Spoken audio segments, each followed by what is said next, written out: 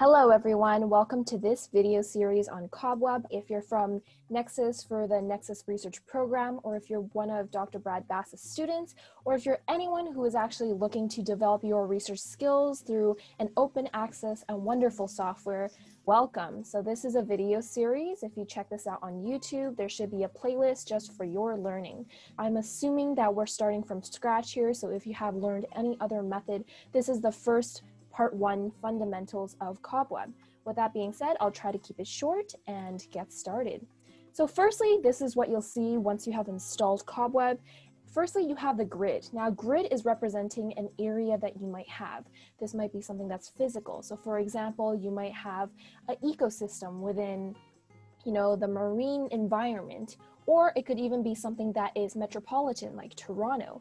It doesn't necessarily have to be a physical type of thing either. For example, you can make it somewhat analogous to a certain area within, the human body. Obviously, that's still physical, but the point is COBWEB is here to really interconnect those complex relationships so you're able to put each thing as a variable, right? So with that being said, I do want to say a lot of students sometimes have the misinterpretation that agents have to be something that is living, whether it's something like bacteria, right? But realistically speaking, it really does represent anything you want it to, as long as it has some sort of complicated or, general relationship with something else. Now let's start off with the very fundamentals. I already talked about the grid being your environment. The second thing is these triangles. If you look at it closely, you'll see that these triangles have a colored dot in the middle. Now, these color dots help you discern between, certain classes of agents that you want as your variables.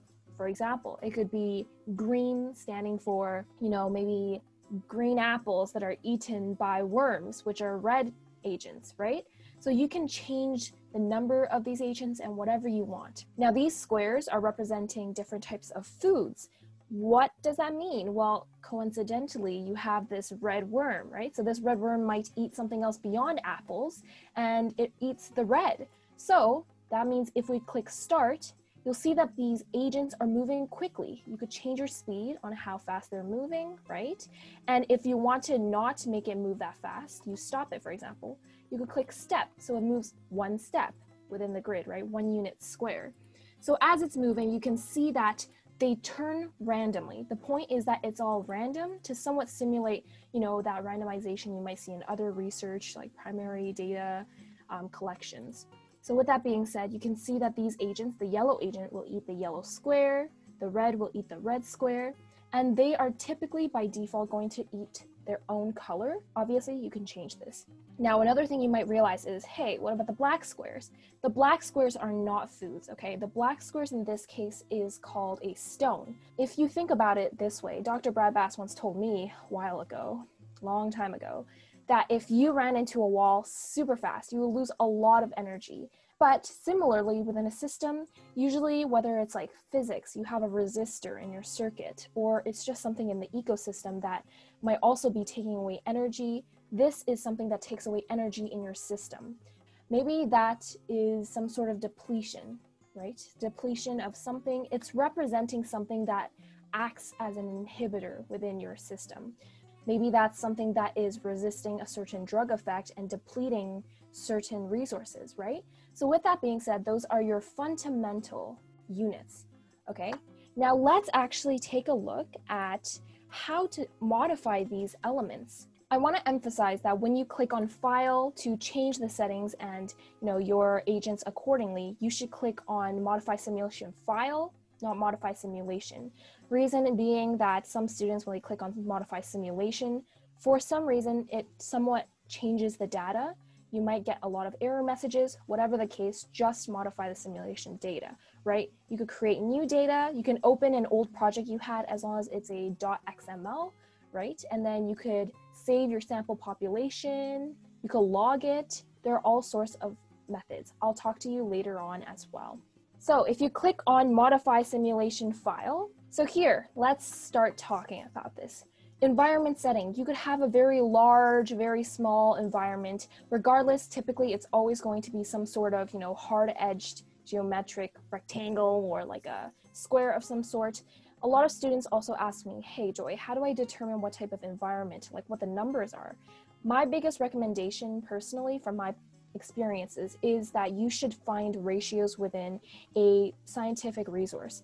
With everything COBWEB, I recommend before you do any changes, find a baseline for yourself. It's similar to a control with a animal study, for example, right? You want to find something concrete to compare to so you know whether you're being subjective or not. For example, let's think about Toronto. Now, all the examples I give are going to be very inaccurate. First disclaimer, I just want to give you an example so you know how to translate it onto your own project or your own research, right? So with that being said, firstly, you might think about Toronto, okay? Now, let's say you have 5 agents. So that would be 5 unit squares, right? Because we're saying 1 square on the grid is going to be 1 unit square, right? So you have 5 unit square.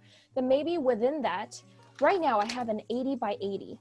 So 80 by 80, meaning it's, 6,400 squares, right? So 6,400 squares, I have 5 agents within that. Then that means my population density, right? Let's assume it's randomly dispersed because that's what the default here is. It's randomly dispersed.